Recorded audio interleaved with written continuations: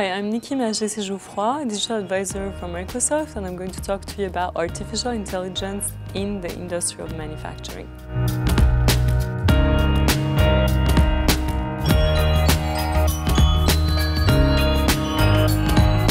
The level of transformation that AI can bring to the industry of manufacturing is phenomenal.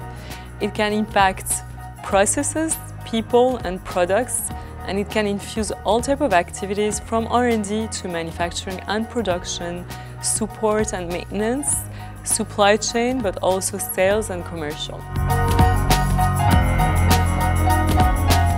In R&D, AI can speed up the innovation process using digital products, but also digital twins. In manufacturing and production, AI can bring tremendous benefits to cycle time, ramping up production, but also reducing backlog. We can also talk about safety, how AI can increase worker safety using ergonomic sensing, and also process mining.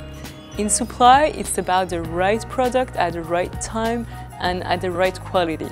So AI can help optimize the logistic process. Just looking to the industry of manufacturing in France, it represents 274 billion euros and 13% of the GDP.